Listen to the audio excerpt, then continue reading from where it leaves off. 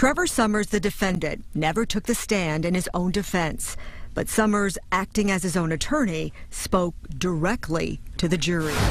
This was not a scene that depicted some kind of crime or some kind of anything more than what she described as wrestling around. Summers, who's accused of kidnapping his estranged wife, Elisa Mathewson, and attempting a murder-suicide, told the jury Elisa's story just doesn't add up.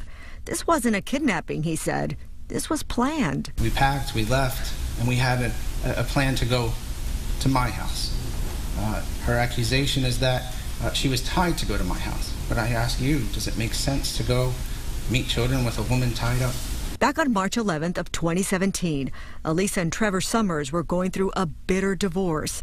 Despite a restraining order against him, they say Summers broke into the house and attacked Elisa in her bedroom, where she was held against her will for hours. He used the Christmas lights to tie me to the bed rails.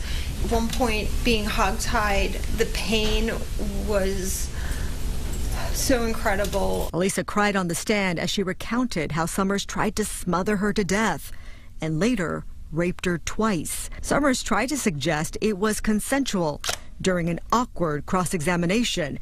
That only triggered a fiery response. Did I hold you down? You did push me. You did hold me down. You did tie me up. You did attack me, and you did break into my home when I was sleeping. You raped me. Powerful moments that could make an impact on the jury. Gloria Gomez, Fox 13 News.